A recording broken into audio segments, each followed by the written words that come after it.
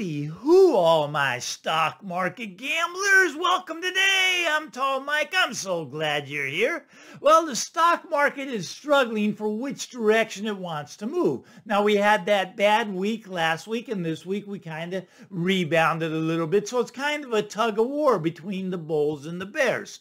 Now, on the S&P, it came down to its 20-day moving average, but the 20-day moving average held, and they're pushing it back up. It will not surprise me if they push the S&P up to a new record high. Remember, it hasn't hit a new record. Now, the Dow Jones hit a new record, the NASDAQ hit a new record, but the S&P never got to a new record high. It's record 4818. Now, I do think that they'll probably push it up above that, but then they're going to do the rug pull. Look at the VIX is still down in the 12 range, right? The VIX is extremely low, and that's telling you that they're getting ready to pull the rug out, but maybe not just yet. Maybe they push that up to 4818. We'll see how that all plays out. Now, I was reading an article, this is just fascinating stuff. It just cracks me up, right? Here's the headline. Americans are optimistic about inflation slowing down.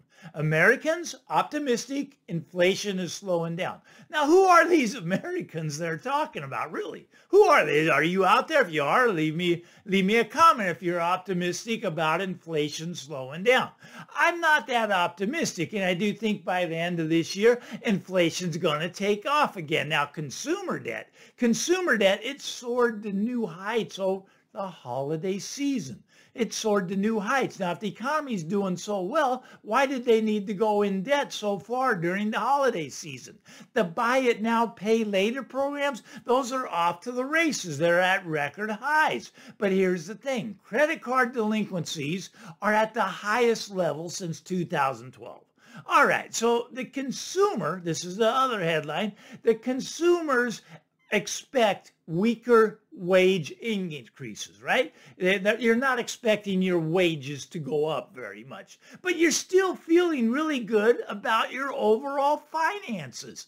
Who writes these articles? I mean, it's incredible, right? This is just not my take. It's not what I'm seeing out there in the real world. Look at, they talk about all this soft landing. Janet Yellen's out there to celebrate. We did it. We got a soft landing. There's no soft landing. This thing is so far from over. That inflation is going to spike back up. The market's expecting 6 rate cuts. Fed's already admitting to doing 3 of them. This is not going to end well. But the fact that they're saying that Americans are optimistic about inflation slowing down, look at inflation numbers spiked up so rapidly that the average person now spends $6,000 more a year because of inflation. $6,000. That's a lot of money. I don't think your wages went up. Well, maybe some people's wages went up. The high rollers, right? You went from $250,000 to $280,000 a year. Yeah, but the average person, no. Their wages didn't go up by $6,000. And that's take-home wages after taxes. $6,000 more. Maybe yours did. Some people's did. Obviously, they think that a lot of people have this. But here's what they got to start tracking, right? They got to start tracking the bankruptcies, right? Bankruptcies are spiking up. Now, why are they spiking up if everything's so wonderful? If the economy's doing so great, why are we having all these bankruptcy problems? Why are we having this homeless problem? These are problems that are just headed to the moon. Moon Boy's got to get on these because they're going straight up. Debt's going straight up. Homelessness going straight up. It's really crazy out there. But now let's get into the real estate end of things. Now, this is really fascinating to me. Okay, so real estate kind of frozen up, the slow time of year and all. Not much going on. The affordability, man, that affordability is still, things are not affordable out there. But here's the thing. Home buyers' confidence is way up. That's what the article says. If you're a home buyer, is your confidence way up? You see, you have what's called rate optimism. You see, if you're a homeowner, you got rate envy. I got in at 2.6. Well, I got in at 2.8. Maybe she only got in at 3. before. But there's rate envy out there with the homeowners. But now there's rate optimism with the home buyers. Because what? Rates went from 8% down to 7%. This brings the rate optimism out. Look at that. And the article goes on to say 30% of Americans think that mortgage rates are going to fall this year. And they're saying that's really positive news, right? Well, 30% think they're going to fall. 70% think they're going to stay the same or go up, right? That doesn't sound that positive to me. Now, maybe it is positive. I don't really know, but to me, that's not positive. To me, we still have this big unaffordability factor in the housing market. Now, anyways, there was this other article came out. This was just kind of another funny one. Anyways, the article said when starter homes become forever homes. Now, a lot of you are going to die in your house. That's what you tell me. You got 2.8%. You're locked in with the golden handcuffs. So your starter home is really going to become your ending home because you're going to die in the property. You're not going to sell that home. You're locked in at 2.8%. And I find that funny, right? I find that funny. Now, there's a guy, okay, he's in San Jose here. He was mentioned in the article. We'll just go by first name, Tim in San Jose, right? Okay, so anyways, he says that he's locked into his home unless something drastic happens. Now, he's hoping to win the lottery because he wants to upgrade. He wants to buy a bigger home. He has a newborn and his family's growing, so he wants to upgrade, but he needs something drastic to happen to push him into the bigger home, to get him to upgrade to a larger home that he can afford. He needs to win the lottery. Well, I do think something's drastic is going to happen to Tim. Now, I know San Jose's the area I sell. We're already down, let's call it 10, 15% from where Billy Bob got out at. But we're already dropping, right? But I think we're going to drop to where Tim's going to see something drastic happen. He's going to be down by 40 or 50%. He's going to be underwater, and that's going to be pretty drastic for Tim.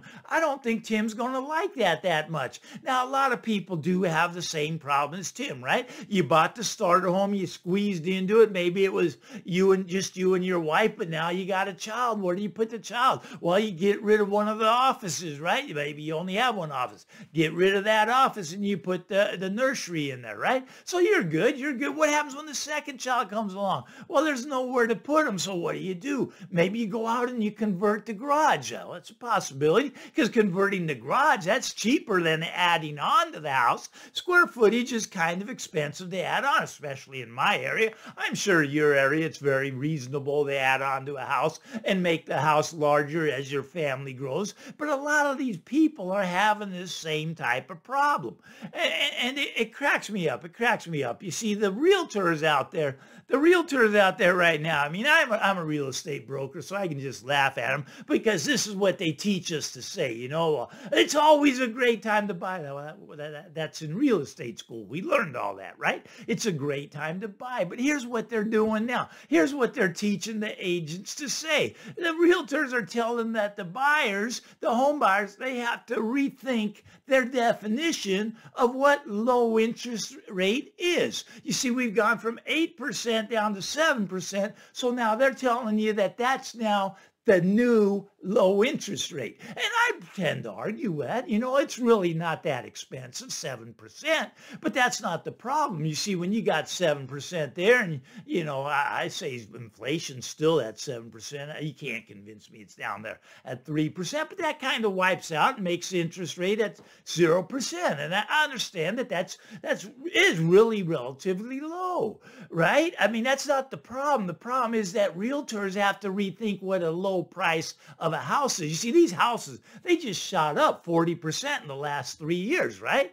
I mean, so it's got to come back down, and it will revert back to the mean. People get so upset when I say, but Mike, it can't happen here. There's just no inventory. That one just always cracks me up. But the realtors out there, they're desperate, right? I mean, they can't pay their rent. They can't, that's the rent on their office space. They can't pay their mortgage. They can't even pay their real estate dues. Real estate dues just came due for me again. I pay, I don't know, a couple thousand, $2,000, $3,000 a year in fees every year just to be a realtor in my area. It gives me access to the MLS, gives me access to the National Association of Realtors, which still has 1.5 million realtors in the National Association of Realtors, but that number's going down. Why is it going down? Well, the realtors don't have money to renew. They don't have money to pay their yearly dues. So the real estate agents are kind of in a desperate bind, and they're trying to get you to rethink what a low rate is so you'll come and buy a house. They need transactions. I mean, transactions are way down, right? Now, prices in my area only down about 10 or 15%. Now, I'm sure in your area, they're still going up. I mean, you got the moon boys in here. I mean, that's what you got living in your area. That's why your prices keep going up. They're going to the moon with the moon boys. Oh, we got that Bitcoin ETF. Oh, it might come out today, right? Okay. I mean, that'd be exciting. Get Bitcoin at $1 million right away, right? All those ETFs, I think there's 10, 12 of them coming out. They're going to have to go buy the Bitcoin. Now, are they really going to buy the Bitcoin?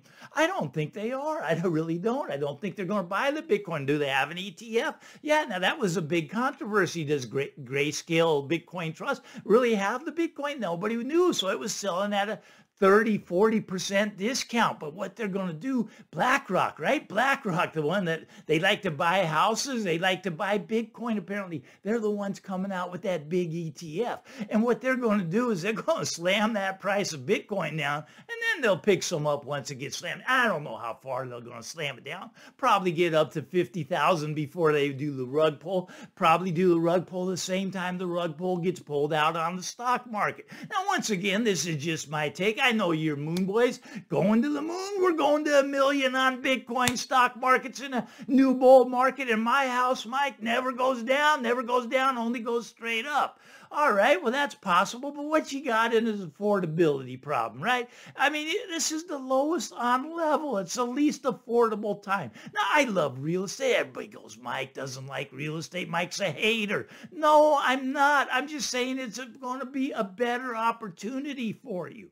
Now, you can go out and buy right now. A lot of people got to buy. You know, they got the family expanding. They want to upgrade to the bigger one. I got some clients right now that's kind of interested in when they buy one from me. I got mostly sellers right now, but when someone buys one from me, I make them sign that disclosure. This house can drop 50%. Don't sue the dumb realtor. That'd be me, you know. Realtors, if we could do something else, we'd go do it. You know, we'd make YouTube videos. YouTube videos are fun to make, so a lot of realtors have started doing them. They're fun to watch because these realtors, they're all like Dave Ramsey, you know. Prices can never go down. Barbara Cochran only going to go up from here. Hurry up and buy. Look, you can hurry up and buy, but there's going to be opportunities coming.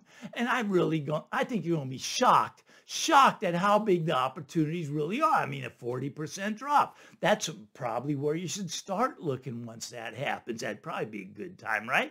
Now, a lot of people think they're just going to bounce right back up. They think the government's going to jump in and they're going to lower rates back to zero. They're going to maybe they buy another $3 trillion worth of mortgages. That's what they have on their balance sheet at the Fed.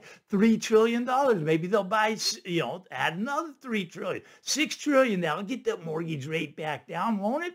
I mean, that's what they do. They suppress the rates. When they suppress the rates, it artificially increases the bubble size. The bubble in 2008, we didn't have, that much suppression yet. We were only 10 trillion in debt. Now we're 34 trillion. There was 1 trillion on the total Fed balance sheet. Now we're at 8 or 9 trillion. So the suppression of rates creates this bubble, and they suppress rates for 14 years at 0%. And it kind of looks to me like they want to suppress the rates again. And they're going to do that on the short end. I just don't think it's going to work this time. I think it's going to be like pushing on a string. Maybe they do 3 rate cuts, maybe 6, but I think that's the short end of the curve. The long end, the 10-year, the 30-year, I think that's going to head up. It's going to invert the curve. We're in an inverted yield curve right now. And it's going to reinvert the curve where the long-term pays more interest than the short-term rates. So that's going to invert, I can't reinvent, I keep saying that, reinvert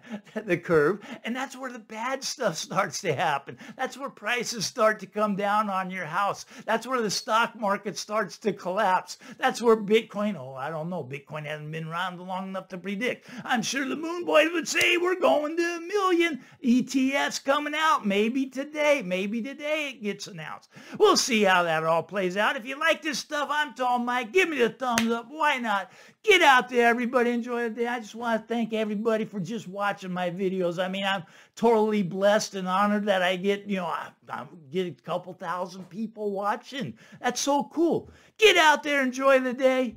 Bye-bye now.